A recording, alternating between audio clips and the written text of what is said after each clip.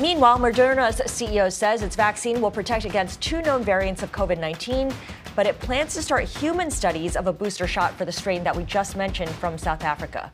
Stefan Bancel spoke with Bloomberg's Alex Steele and Guy Johnson. The South Africa strain has a very high level of antibody. It is actually higher than the level of antibody of people that have been naturally infected. So we believe it is protective right now. The thing that we don't know, and it's really unknowable scientifically for the next few months, is how this is going to look like midterm. I'm talking 6 months, 12 months, 18 months. We are not worried at all for the short term, but what you don't know, especially with the elderly, is how much the antibody is going to decay in their body.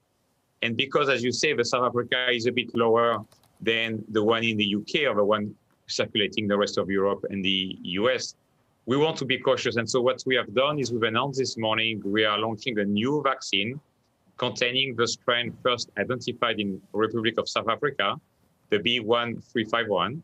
And that product is going to be in the clinic very quickly. Our goal will be to have it ready as a cautionary step. It might not be needed, but we cannot be wrong. We have to be sure, if that becomes a problem in the fall, to have a boost, a single dose, to be given at least to people that are high risk, like the elderly. What is the manufacturing lineup when it comes to that booster? Like you mentioned the fall, what if they haven't received their initial vaccine yet? Like how does that happen in terms of distribution and then also in terms of production for you guys? Yes, so the amazing thing about mRNA technology, it's a platform. And so it's the same chemistry for the mRNA molecule between the current one and potentially this new one. It is the same chemistry for the lipid we put around it. It's the same machine that we use, the same people. So it's totally interchangeable, whatever we make. So our plan right now is to continue to make as many COVID-19 vaccine as authorized in the UK, US, and Europe as we can to supply those countries. We are going to do the clinical experiment on the side so that we could be ready in late summer, early fall, if that strain was required, to basically switch the vaccine to the new one, again, for the boost. Because the boost could be a lower dose, that will increase significantly our supply if that was the case. Stefan, as you say, from a messenger RNA point of view, the switch is a relatively straightforward one. From a regulatory point of view, is it the same?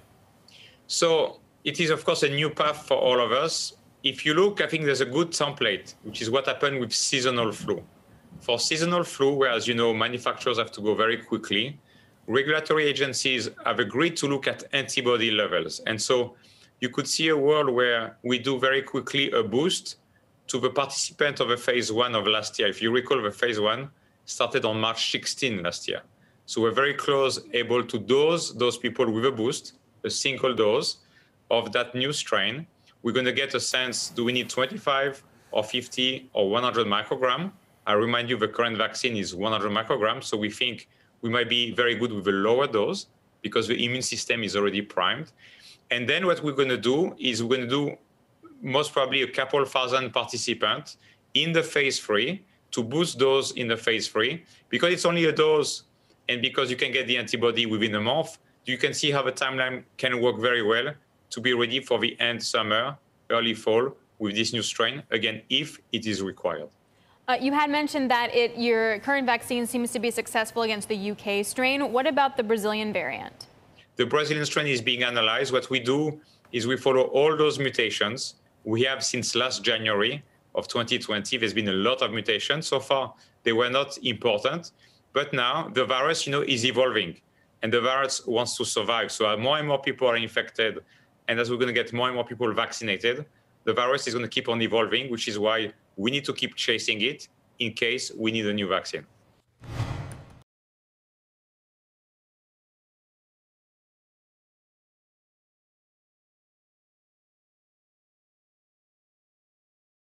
The biggest stories the moment they happen from around the globe. Subscribe to Bloomberg Quick Take now for insight in an instant.